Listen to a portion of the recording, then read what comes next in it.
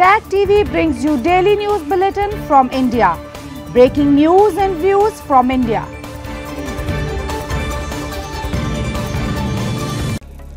You're watching South Asia Newsline, and here are the top stories we're tracking for you on Monday, the 30th of October. Police probes bomb blast that killed 2 in India's Kerala. Jaishankar meets family members of Navy officers on death row in Qatar, assures action. And Bangladesh opposition protest turns violent amid calls for PM to resign.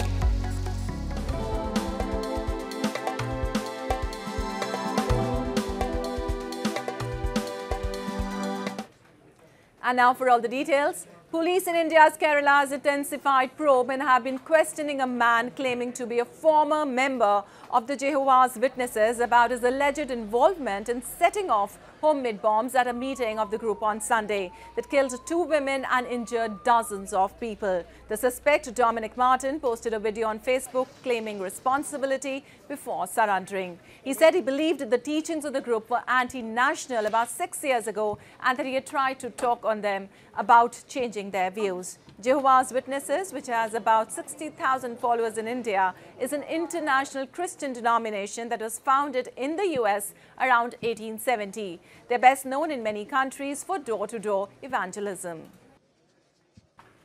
And days after the Qatar government announced death penalties to 8 former Indian Navy officers, India's Foreign Minister S. Jaishankar on Monday met their family members and said that government will make all the efforts to secure their release.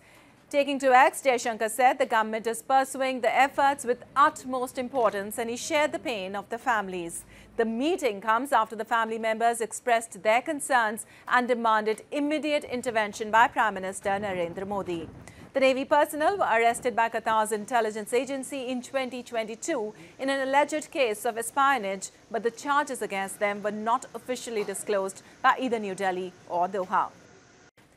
Moving on, Pakistan's caretaker government has approved 8 billion rupee financing proposal for national carrier Pakistan International Airlines to meet its debt payment obligations. In a statement, the Finance Ministry said, based on the proposal of Aviation Division, the ministry had approved the bridge financing, which will be made available through the resources of the country's Civil Aviation Authority.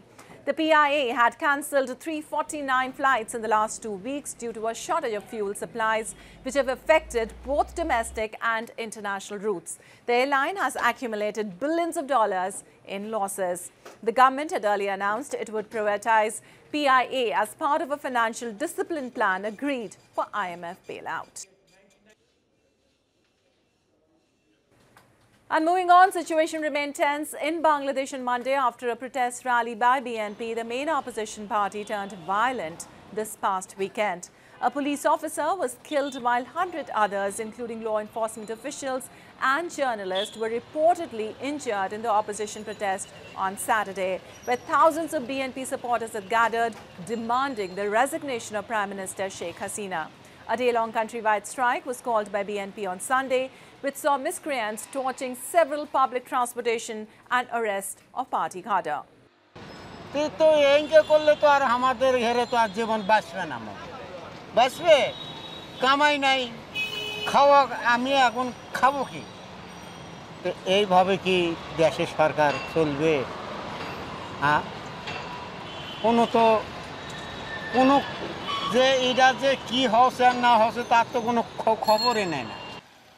Well, Prime Minister Hasina had maintained a tight control since coming to power in 2009 and has been accused of authoritarianism, rights violations, cracking down on free speech by Western governments.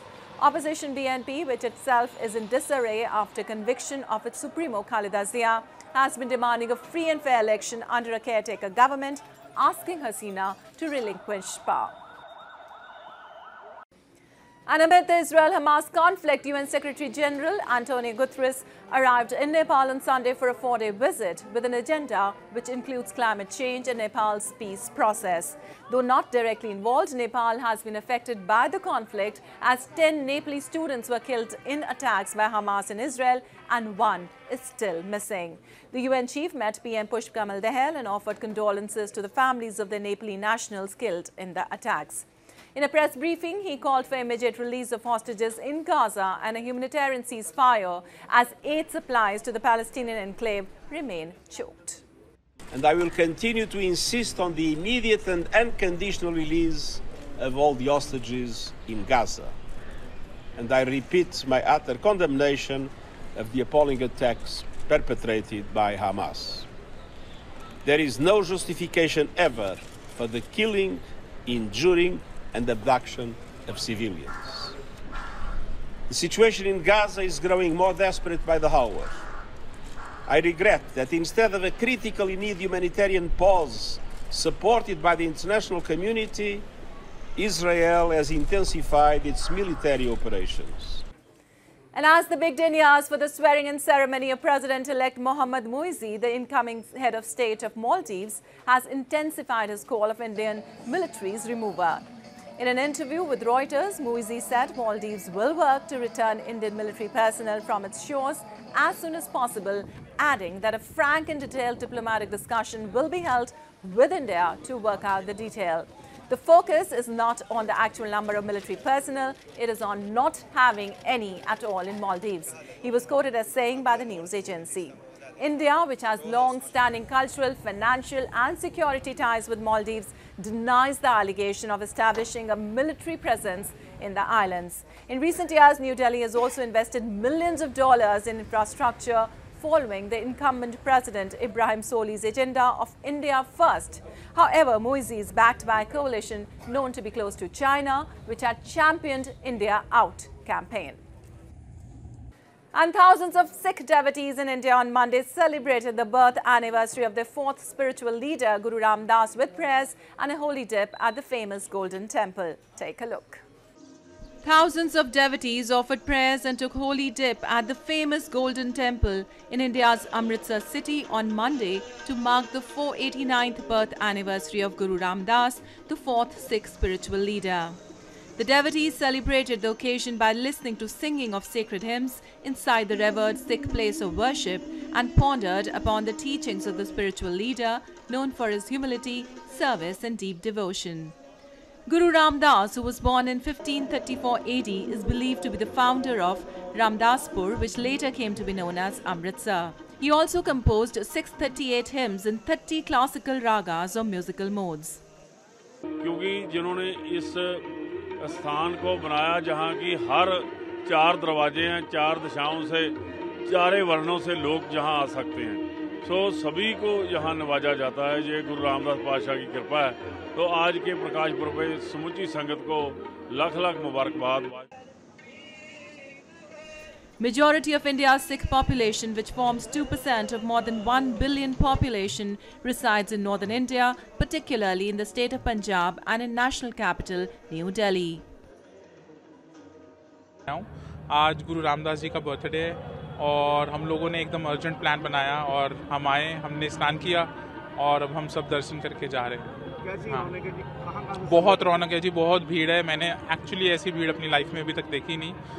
जितना normal crowd होता है उससे करीबन 10 गुना ज़्यादा भीड़ है आज। Well, that's all in tonight's edition. We'll see you same time tomorrow. Good night.